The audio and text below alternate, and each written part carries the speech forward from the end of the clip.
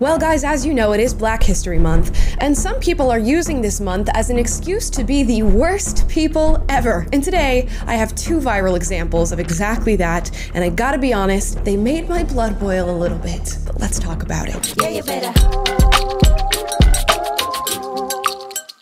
Yeah, you better. Guys, before we get into this video, please like and subscribe, because today we're gonna set the record straight on something that I'm now going to be calling weaponized blackness. And as I said at the top of this video, we have two examples of exactly that. The first one revolves around a Black woman who is apparently sitting at a bar in a restaurant and is accused of being too loud. Now, instead of looking internally and thinking maybe I should lower my volume, she decides to film an altercation between her and two other white women sitting next to her. Let's watch. Am I quiet enough for you? Am I quiet enough for you? The lady told me to shut up. Bitch, do you know who the I'm in? Show me this. No, I don't think she does know who you are. And after this altercation, I don't think she will want to know who you are. Quiet, my conversation down, I'm on the phone. Is up quiet enough? You got hair like them LA, them in LA, them old white ladies at the casino, they wear their hair like yours. They wear their hair like yours with the feathers. That's why I got so many checks. Bitch, don't you ever talk to me, ho. Wrong with y'all. Get out my mother conversation one time. Hello. I'ma talk, I'ma be who I'ma be. Blackest nigga in this restaurant. What's up? What's up? I'm still loud.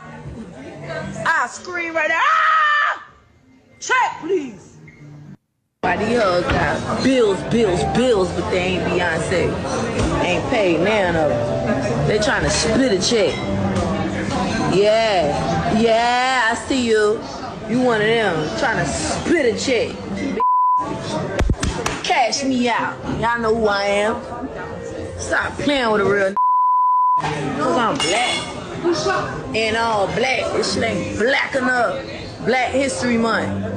Show some respect, ho. It's Black History Month. Show some respect. When she showed the furthest thing from respect this entire video and this entire altercation. And for her to have the nerve to tell these two women to stay out of her conversation when the very basis for their complaint was that she was so loud that it was impossible to stay out of her conversation. It is truly astounding. And this, my friends, is what we call weaponized blackness. Two people have come to you on a person-to-person basis and levied a complaint towards you that you are being too loud. And instead of taking in that complaint, adjusting your volume, you say that this is an attack on you simply because you are Black. You are the blackest person in this restaurant. It's Black History Month. You deserve respect. Now, what many Black people are deciding to do, and not all of them, I want to make that very clear, is using any moment in their life where they could take accountability and responsibility for their own actions to cry racism and to point out that whatever's happening in the present moment is happening because they're Black. And beyond that, they feel a sense of entitlement to be disrespectful, to be loud, to take up more space than they should be taking up because they are Black. They've been sold this idea that due to their skin color, they are somehow perpetual victims. And because of that victimhood status, they deserve more than other people. And not only do they deserve more, but they are above any form of criticism or correction on their behavior. They are told that any form of criticism or complaint is actually racism, that it has been directed towards them because they are Black. And the dynamics of this video, of course, point out exactly that. If a white person comes to you with a complaint as a Black person, you are meant to know that they are an oppressor and you are the oppressed. Therefore, the complaint could never be valid. I am a victim of a hate crime.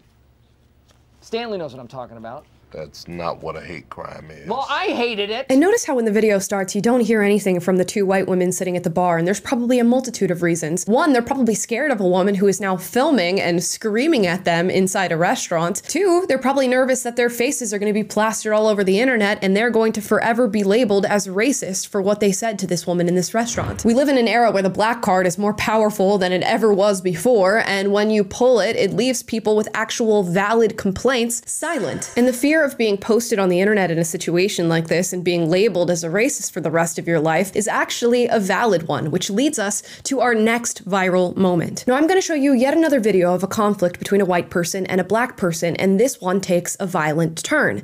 Now, there are two different edits of this video. I'm going to show you the first video that was posted on the internet, which happens to only be 10 seconds, and I want you to ask yourself, why is this video edited down to 10 seconds? Let's watch. Get the out my face! This man is assaulting her. Wrong with you, He assaulted her. I'm recording it right now. So, if you're meant to judge based on the 10 seconds you just saw, you see an elderly white man slap a black woman in the face. She goes on to punch him back, he falls to the ground, and that is where the video ends. You'll also hear another black woman in the background who's filming this conflict saying he assaulted her. Now, that 10-second video started circulating on a ton of platforms, getting a lot of backlash, and the backlash was, how dare this racist elderly man put his hands on a black woman? And I'm so glad that she handled that she took him to the ground. There were people saying that this racist boomer generation needs to be put in their place, that he should have known better as a white man to step to a black woman like that. But now we have a longer video of this encounter, and it tells a very different story. Out my way, because I'm about to put my hands on your old ass.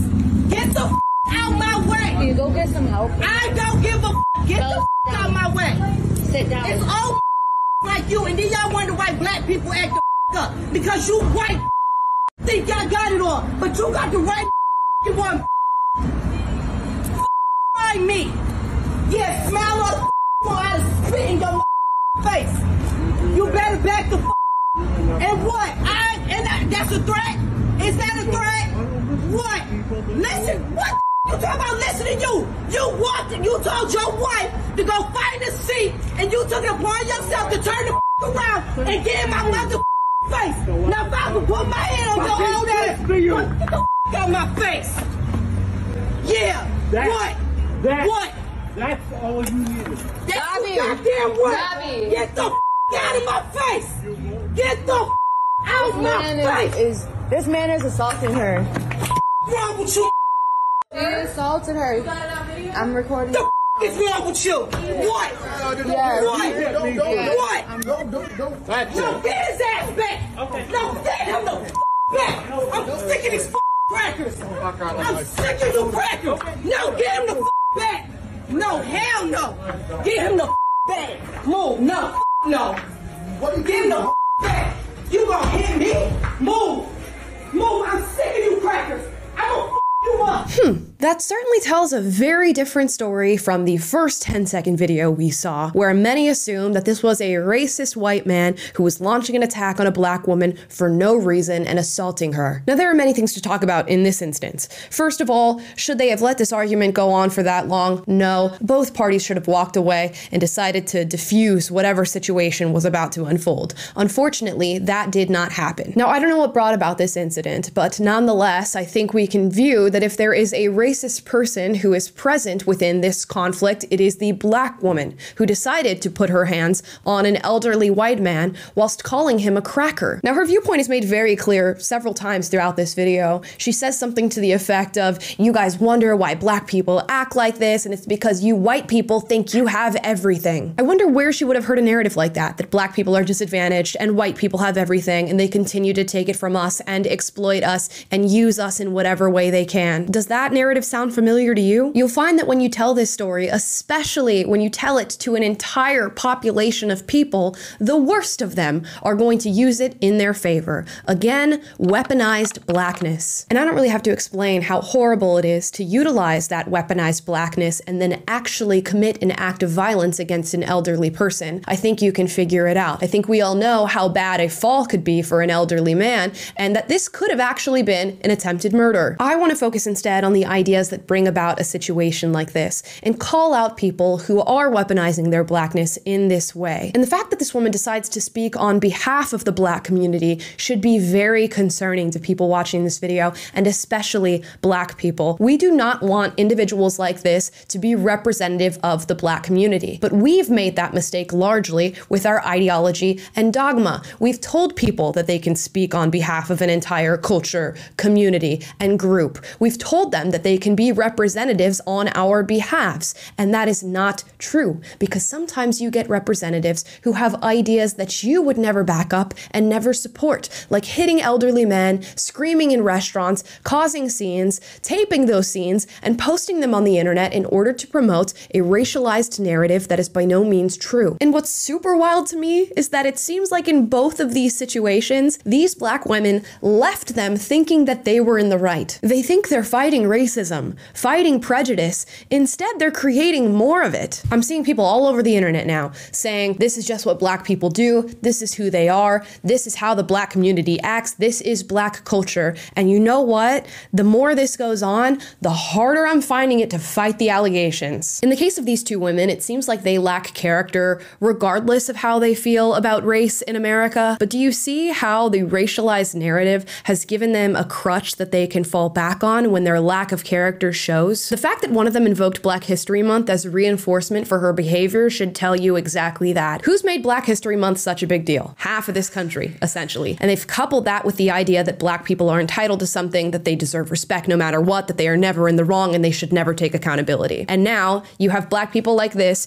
who are screaming Black History Month in restaurants when they get into an altercation with white people. All this to say, if you convince somebody of being a victim, they will use that victim card anytime they can, because it is something that they can consistently fall back on without receiving any backlash in return. And while these people were already bad to begin with, that victim card makes them worse. So it's imperative that we push back when they try to inject this storyline into everything, and especially when they try to inject it into instances where they've done something wrong. I know it's scary, you don't want to be called a racist for the rest of your life, but this is a necessary step in fighting this sort of ideology. I hate that videos like this circulate on the internet and people think that this is what all black people are like. It is most definitely not true. But the further we buy into this narrative, regardless of what race you are, the more it becomes true, unfortunately. And we are now teaching this to generation after generation after generation. So imagine what our world is going to look like if we continue on this trajectory. Not good, I can tell you that. But those are just my thoughts on the subject matter. Drop your thoughts in the comments down below.